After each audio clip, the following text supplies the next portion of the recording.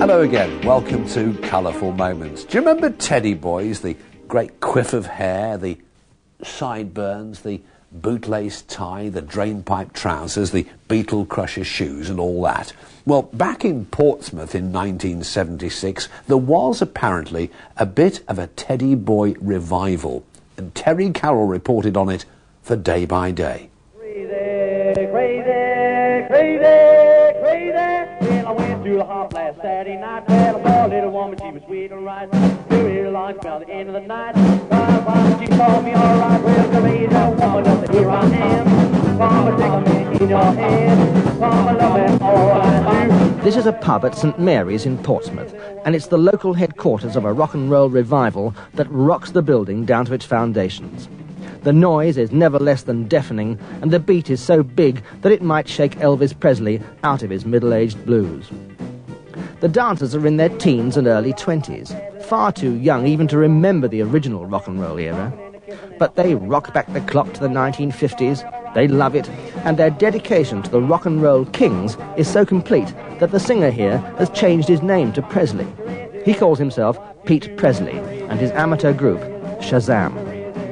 They play all the old rock and roll standards, but this number is their own composition. Witness now a Teddy boy ordering a Teddy suit that'll cost him about £50. One button there. Pockets? Okay. On half moon pockets, yes. With velvet jets, yes. Okay. Yes. There, two on each side, yes. In there, okay, same as this one. Trousers I want, not a bit longer than this, yes. Right at the bottom I want to split there on the seam. Two buttons. Yeah, tuck back, and not two, no, just the one. Yeah. I know you usually do the two, you usually do the two, but I'll just have the one, okay, on each side. Fair enough. Waistcoat? Yeah, I'll have a waistcoat.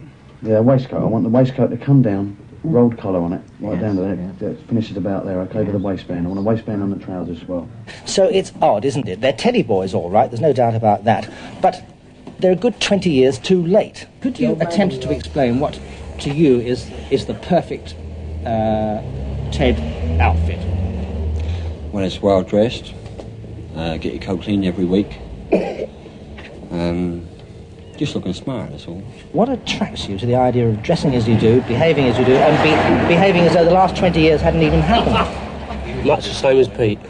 It's the music, the clothes, and, I really like the clothes, the style, everything. That's all we live for, rock and roll, a drink, music, no trouble, and women. Wonderful days, those. I know it's probably hard for you to believe, but I used to be a bit of a Teddy boy myself. I used to have an enormous quiff of hair and huge thick sideburns, and at the back what they used to call a DA, which roughly speaking means a duck's backside, which was based on the hairstyle of a film star called Tony Curtis, where the hair was all pushed backwards. I know it's hard to believe. It was a long time ago. Anyway, next week on Colourful Moments, it's confession time.